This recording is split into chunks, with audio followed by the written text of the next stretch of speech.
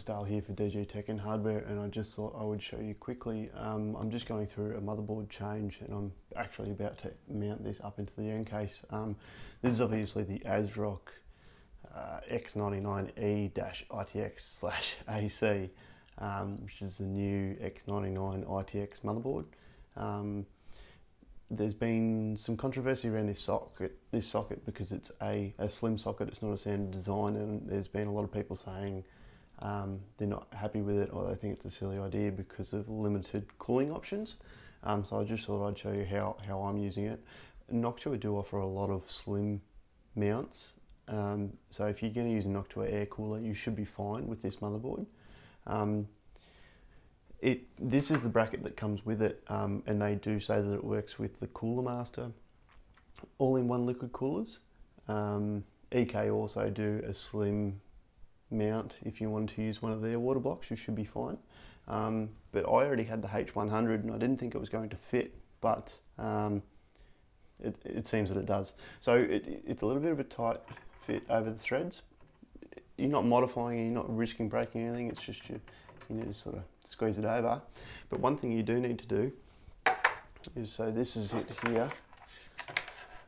Ignore the thermal paste that I've already got on, I'm just in the middle of moving it. But one thing you do need to do is, when the mount is over the block, the other blocks must be a little bit taller, so when it's fully clamped down, it doesn't actually hold up against the block. So what you need to do is just space this bracket off the block a little bit, so that gives it a little bit more clamping force down into the block and over the CPU. And the way that I did that is, I had these little spaces that I actually used on the back of the H100i, because there's some common issues where, again, it won't clamp down tight enough on the motherboard. So these were actually behind the motherboard on the old system to space the back plate off to, again, give more clamping pressure. So all I basically do is, I've got these little rubber washers.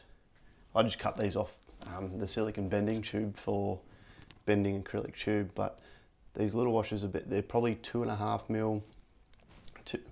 2.5. If you go 3 mil, you're probably fine. You could use all kinds of stuff. You could use a rubber strip or whatever, but I just put them into these sections here. A little bit fiddly, but it's nowhere near impossible. I just pop them on these sections here, and that spaces the bracket off the block, so that when you clamp it down, it then gives adequate clamping pressure onto the CPU. So, and then that just goes on like that. Hopefully that's in shot. I'll just show you. So bring this over, and I literally just pop them in there, all the way around,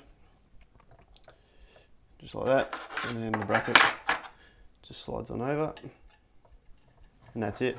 And then they just sit in there, and then that supplies adequate clamping force for the H100 to be used on the ASRock X99 ITX-AC.